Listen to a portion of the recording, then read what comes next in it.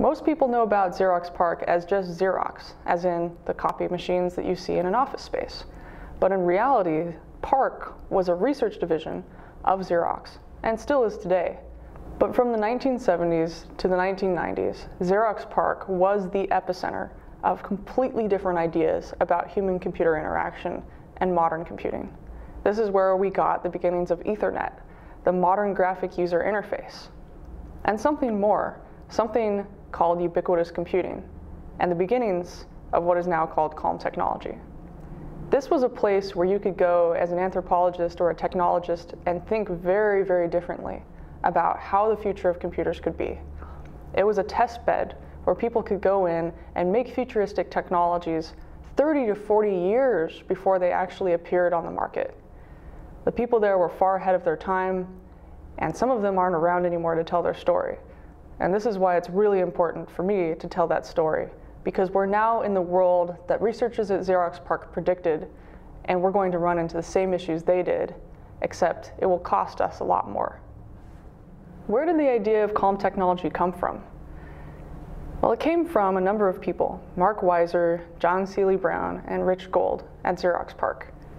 Mark Weiser was really interested in the future that he called pads, tabs, and boards.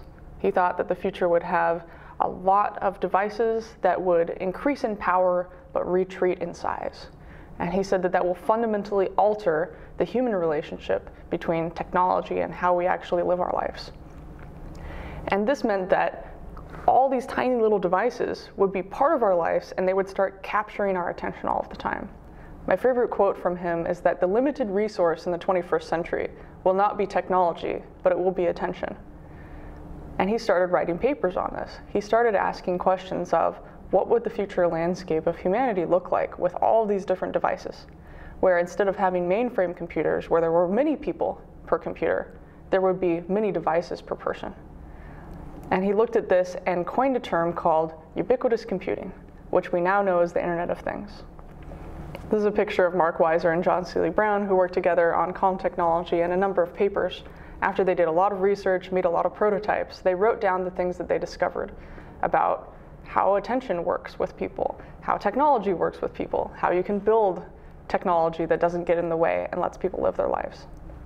Unfortunately, Mark Weiser died in 1999, just when his technology and his observations are becoming really relevant to today's world. He's not around to be with us.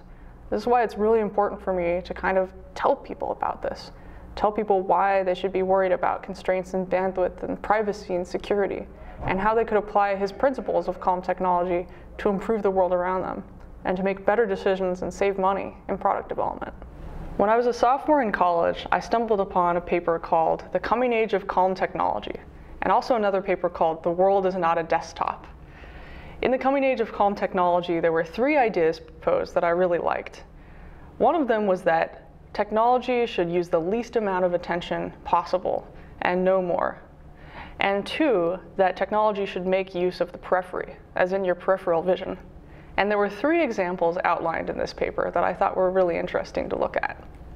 They're called the window, the teapot, and the dangling string. I'll go over all of them in detail. The window stands for the inner office window. Mark Weiser, in his paper, The Coming Age of Calm Technology, talked about the inner office window as something that is a slight transparency at the top of an office that allows you to see whether somebody's inside or not without violating their privacy. And the idea behind this is that you can ambiently understand whether somebody is there or not without actually having to check in on them. Is the light on? Is there movement going on? Someone's there and they're occupied. Or you can knock on the door and go in. If the light's off, no one's there.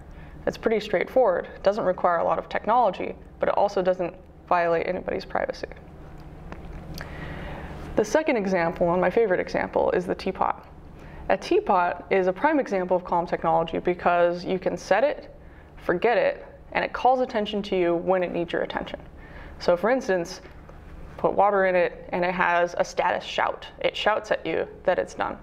It makes use of your peripheral vision because you can do, or rather your peripheral senses, because you can do something in the background while you're waiting for the teapot to go. You can be in a completely different room, and under its own power, under its own steam, it's able to speak to you. It doesn't give you a disembodied human voice that says, "I'm done." It just has a status shout, and it's unambiguous. You know that it's a tea kettle that's going off. Another example is an art project that Mark Weiser did with Natalie Chermanjenko at Xerox PARC.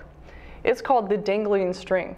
It was a piece of plastic rope suspended from the ceiling at Xerox PARC that was connected to the network. And what would happen is, if anything interesting was going on the network, if there was a lot of packets going through the network, the string would go brrr, it would start to make this whirring sound and actually move around. And this became a signal making something that was formerly invisible, like the network, very visible. It was a signal that something interesting was going on. So instead of gathering around a water cooler, researchers at Xerox PARC could see, something interesting is going on in the network, and then they could walk around and figure out who was doing something interesting. This was this kind of symbol.